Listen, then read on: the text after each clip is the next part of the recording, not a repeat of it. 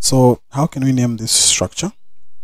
This is of course a condensed structure, and from this structure what we can tell is that this is carbon number 1, this is number 2, this is number 3, number 4, number 5. But if you think of it, you can also count in the other direction. So this is 1, 2, 3, 4, 5.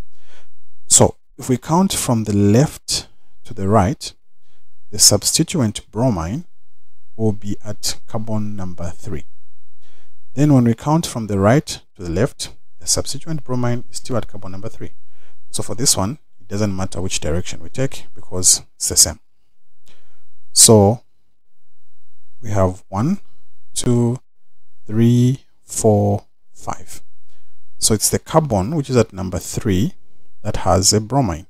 So let's do this. This one here has a bromine. Let's write our bromine like this. Okay. Then now everywhere else is just hydrogens. So hydrogen there, hydrogen there. So for this one, it doesn't matter which direction you take in terms of counting the carbons. Regardless, it is the bromine, the substituent is still at number 3. So it has 5 carbons in the long chain, so this is a pent.